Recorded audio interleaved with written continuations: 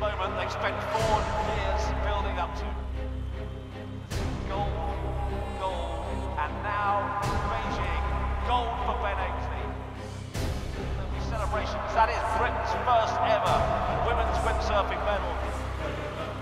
Goodison has done enough. It is gold for Goodison.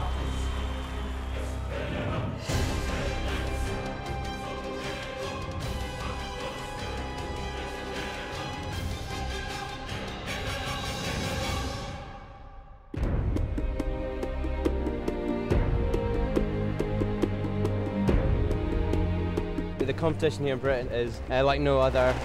If you're the best in Britain, you're usually top 3 in the world. The Olympic Games has been a great ride. I'm really excited about 2012. It's a once in a lifetime opportunity and I'm really looking forward to being there.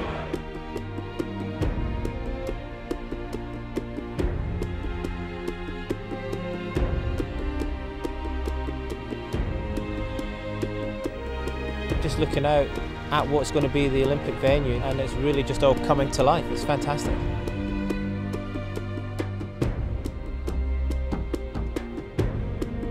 I think Skandia Team GBR will have a fantastic period from now right up to the Games in 2012, and I think that we'll revel in a home Games, and I think it's going to be the best, the most fantastic sporting experience. It'll be great.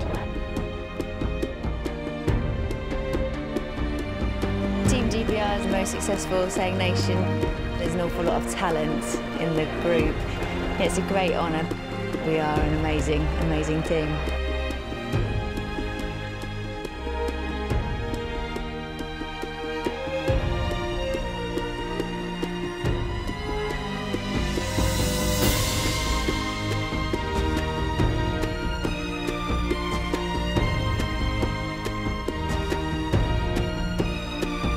We're focusing on the things that are going to make the biggest difference to performance all the way through the Olympic cycle, and it's about delivering those high performances time after time.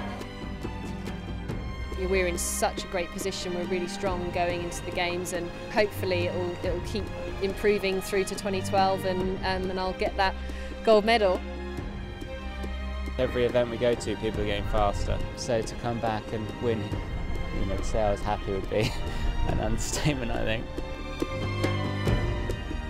Success or failure in the Olympics is very, very important, something that can never be taken away. In the sense you can be a world champion, you're the world champion for a year, but something about Olympic medals, they stay with you for life.